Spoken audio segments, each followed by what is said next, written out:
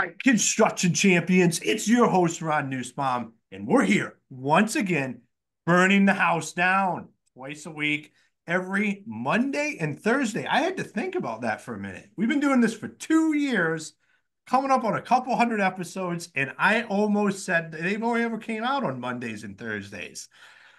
Well, like I always say, that's why you're not tuning in for me. You're tuning in for our amazing guests. And that house that we just burnt down, it's not a pissed off homeowner. It's your life, it's your business, it's your relationships. It's everything that's holding you back from being that champion that we know you're meant to be. And today we have a fantastic guest. As always, Pam, it is great to have you here today. Thank you. It's nice to be here. Awesome. Before we dive into it, why don't you take a moment and tell all the construction champions a little bit about yourself? Sure. So I'm a fractional CFO. I work with Ascent CFO Solutions out of Boulder, Colorado. Really what that just means is I work part-time for a number of companies, multiple companies at the same time, really sharing that resource. I began my career as a CPA, accountant, public accountant, and fast forward a number of years, perhaps 30 or more. Now I work with a variety of companies who are experiencing rapid growth, maybe cash issues, some type of transition. Maybe they're trying to raise funds. Maybe they want to sell the company in a couple of years. Maybe they're going through their first audit. They just realize that they need a little strategic assistance. And so that's where folks reach out and desire to have some services. I have experience with a lot of industries, a lot of different companies, a lot of different roles, but specific to this audience, I have 13 years of home building experience. I also have additional years in some HVAC companies, some roofing clients. So I think what's unique in the fractional space is the ability to see companies across industries and see that they're all trying to solve similar problems. So it's really cool where you can see what somebody's trying to do in one arena and how you can implement it to help companies in a different industry. So that's a little bit about me. Awesome. I love it. And we have all kinds of professionals on here all the time. And that is what I say is the most powerful thing about them is your eyeballs get to see so much stuff going on that even if you hire somebody in-house, they just do not have the access to the data points or the understanding. And it's what I love about professionals that offer their services up on a fractional or a consulting base, because you're not just buying the service. You're buying the understanding of what they learn from dealing with clients all over the nation and sometimes in different industries as well that can drastically be the game changer. So I'm super excited for our conversation today. And I'm going to dive right in there and I'm going to ask the $1 million question. And that is, what makes a construction champion? Hey, construction champions. It's your host, Ron Nussbaum here. And I want to talk to you about how you can automate all of your marketing. We've had so many people on here talk about getting the systems in place. Well, we have partnered with Build 12 and Construction Champions podcast. Les O'Hara, the founder, what really excites me is his 30 years in the industry. And now he's built a system to be able to nurture your leads and continue to utilize that. I personally use the system myself. Build 12 is absolutely amazing. There's a lot of value in there. And it's a way to start getting away from Angie's List and all of that kind of stuff and start actually creating your own leads every day and have a system for them. So go on our website, check out the show notes. Go check out Build 12. So I actually love this question and the various perspectives of folks that come to your audience here. From my vantage point, and as a person that I'm always looking at the numbers and long-term strategy, I really look at construction in all of the really the varieties, the commercial, the residential, highways, mechanical systems, all of it. and the incredible impact that they have on the economy. Mm. It's just not just the employees and the companies, but the companies and folks who provide the services and materials to those folks, and even the companies and folks who provide to those folks. And then you have the financing of those projects because it takes a lot of money. And we may get into a little discussion about cash a little bit later, but it takes a lot of money. So whether it's the traditional lenders, it's the private equity, it's the venture capitalists, all of those folks. And then if we bring it down to the bottom level, all of the additional folks like me who are helping in the background, purchasing, HR. So in my mind, a construction champion is all of the folks really in that ecosystem, any of those roles, who can be really proud of the very tangible contributions they're making to their communities and to people's lives. I love it. Because, I think a lot of times people look at it as like to be in the construction space, like you have to be the one swinging the hammer. And that is so far from the truth. And I'm saying this as somebody that started out swinging the hammer and then moved into an executive role and then doing what I do now. There is so many moving pieces to a construction project and what it does to your local economy, the jobs, the growth.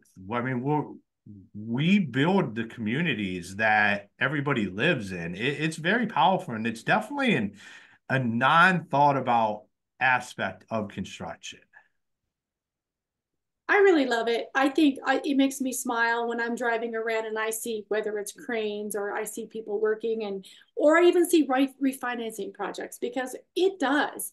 Like, this is like when I was in home building, when we would do the walkthroughs and you see these gorgeous homes that you had a part in, there is a sense of pride that it's that tangible. You see the finished product and you did something. I love that we're building not just for like today's communities, but you're building for like, this is where people live. This is where they bring their families. This is where they celebrate their occasions. It really is a very enjoyable industry. Absolutely. And the ones that understand that are the ones that are building empires. Like, if you understand, like, what we do is where people live their lives, no matter whatever aspect that is you do in construction. If you're working in residential properties, it is where people raise their families. It's where they live their life. If it's in commercial, it's where they go do their life, where That's they right. spend their time after work or where they spend their time during work. We have such a direct responsibility when it comes to these experiences, and it's all in our hands. And like you said, it's very money intensive. It is money intensive. And so I think that's where a lot of the times when I say, in my preface, where we start to work with companies, managing that cash flow is so important for companies. It's really easy. Most owners, most CEOs, they know what's in the bank today, but sometimes they don't have the opportunity to look down the road to say, where am I going to be in 3, 6, 9 months? Do I need to be concerned?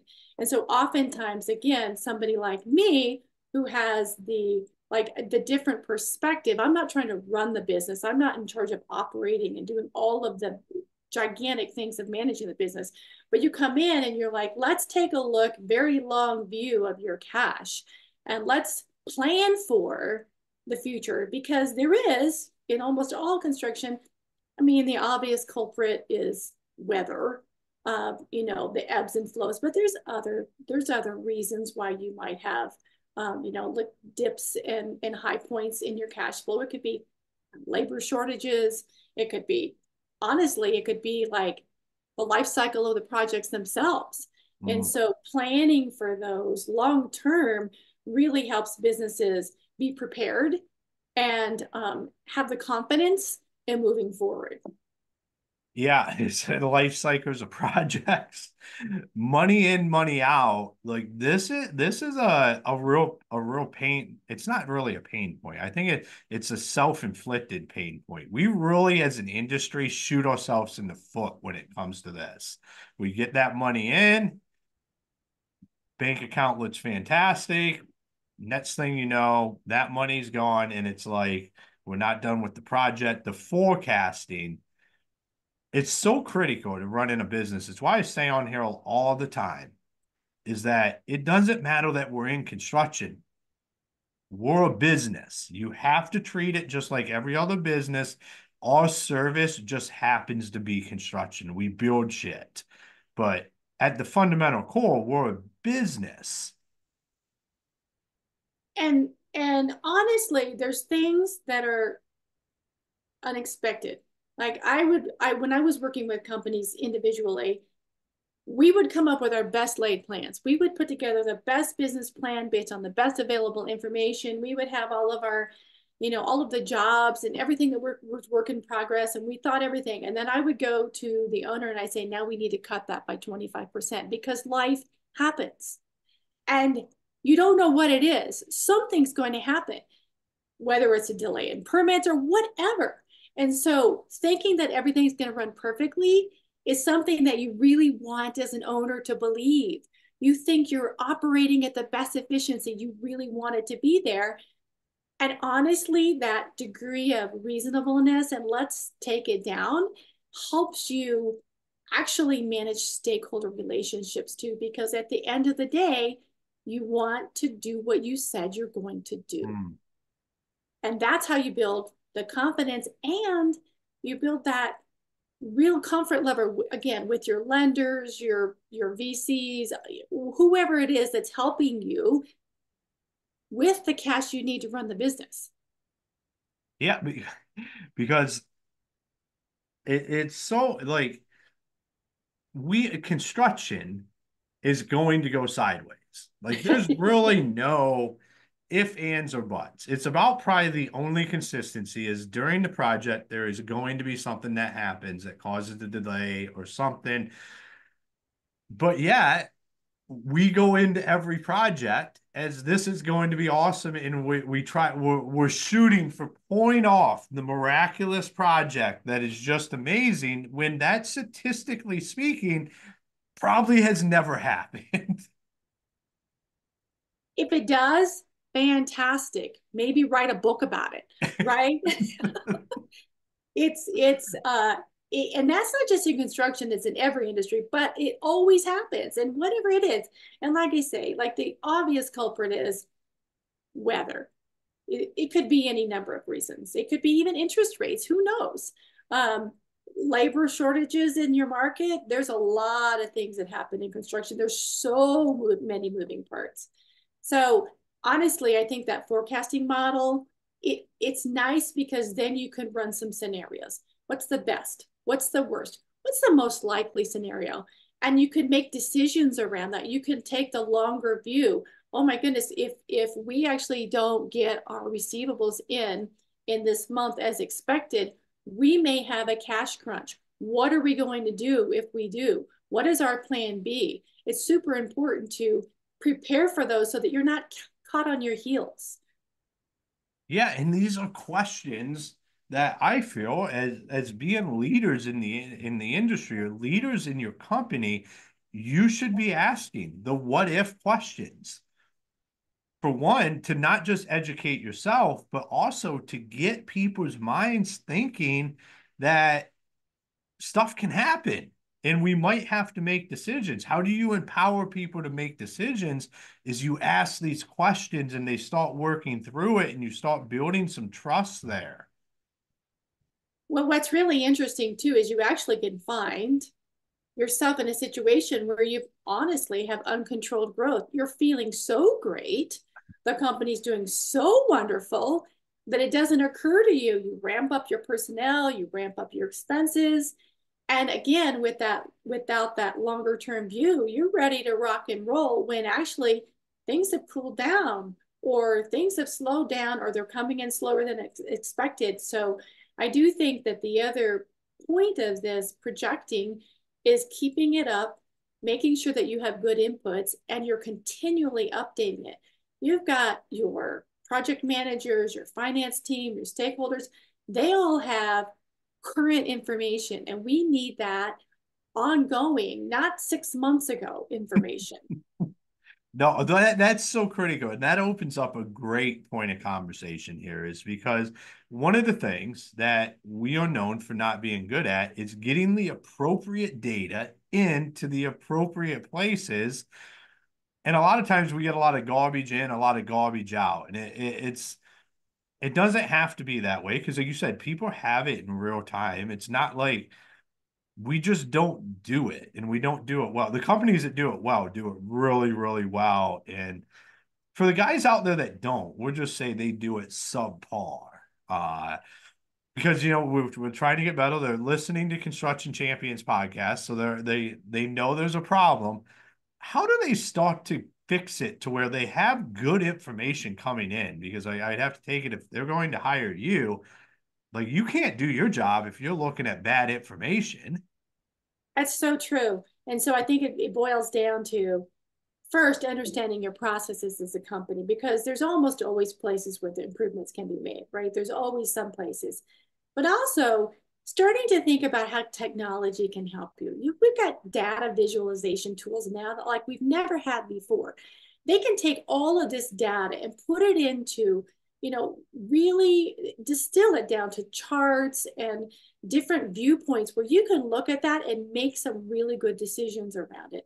So when you're looking at your data, you have to figure out like what are the important pieces that are critical to making this decision. Let's focus on those, and then let's start to look at some of these tools that are available to us, and wrap a process around it and be consistent, because consistency really is where you start to get traction as an organization. You can update it once, you can do it every once in a while, but if you have consistency, that's where you're going to see the traction.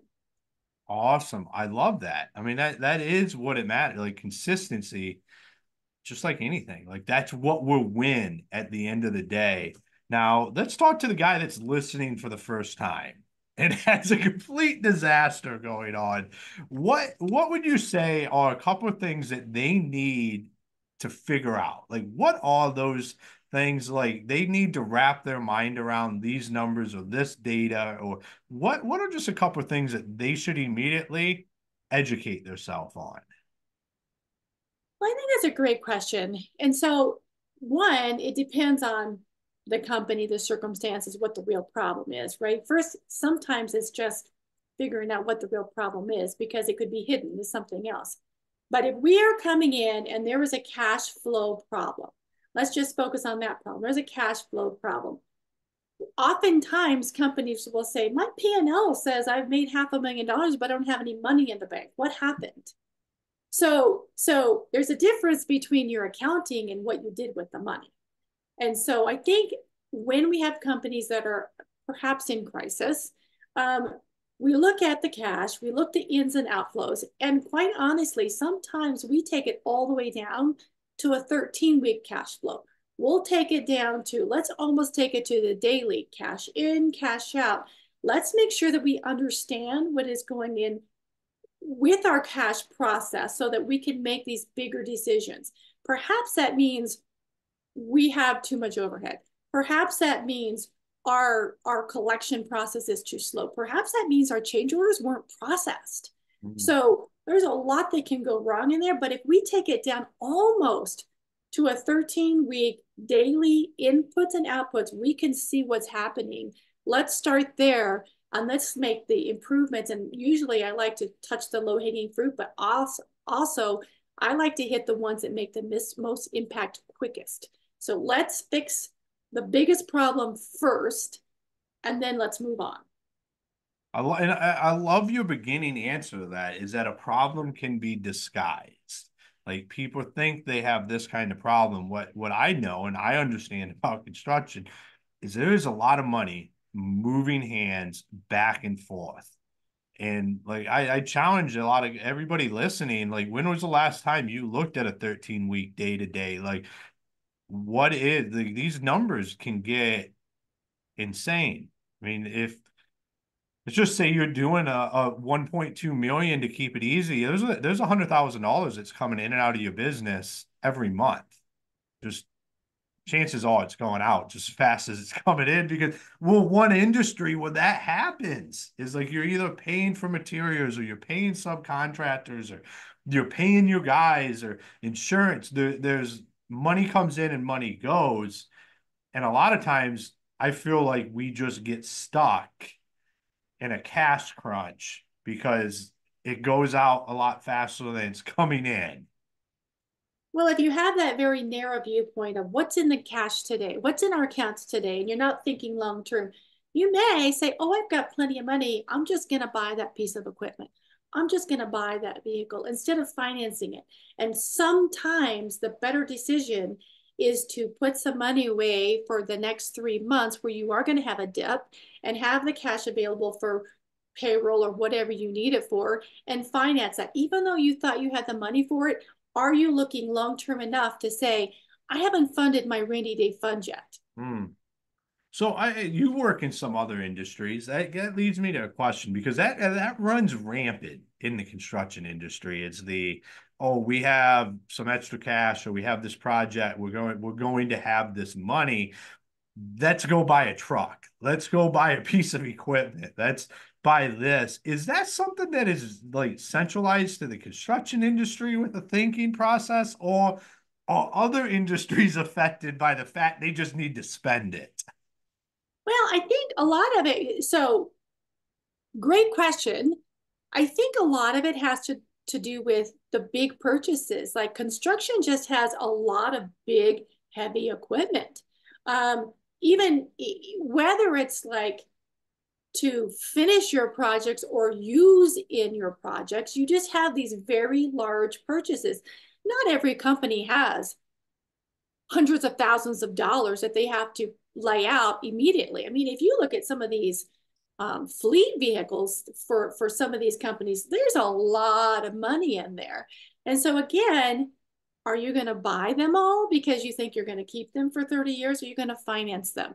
And so I honestly think most often you can do a finance buy analysis.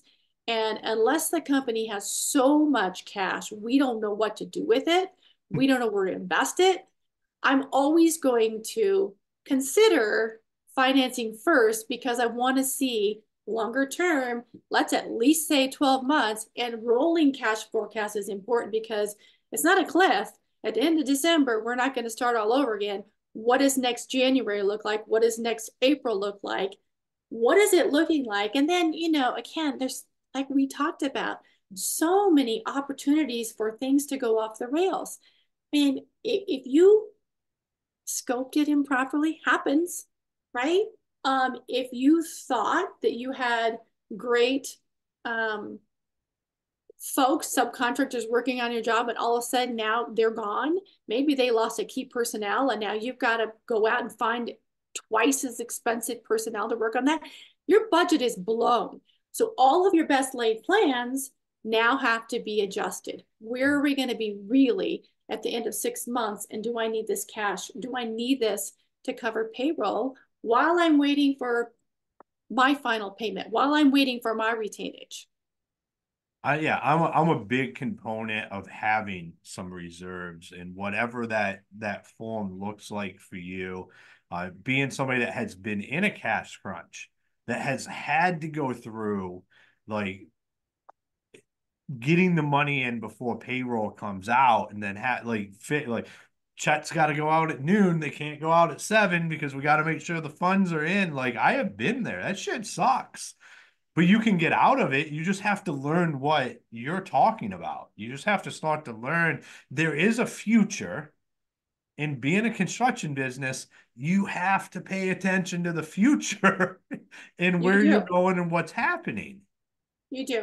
And quite honestly, many companies find themselves from time to time, not always, in these situations. And so I think that that's critical when you know it's coming to be very transparent. You're talking to your customers, you're asking, when are you actually going to pay me?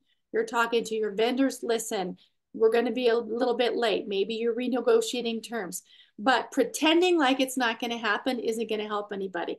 It damages relationships, and it actually makes the situation worse. So seeing it coming helps you. If you've already gotten all the way down that road, then let's manage through it to the other side.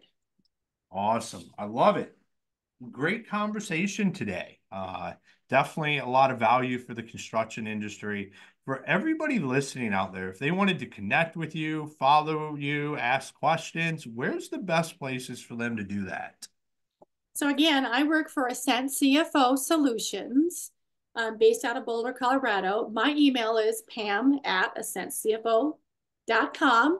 Be happy to talk to any of your listeners who might want to talk through some of their situations or decide whether maybe they need a little bit of forecasting themselves.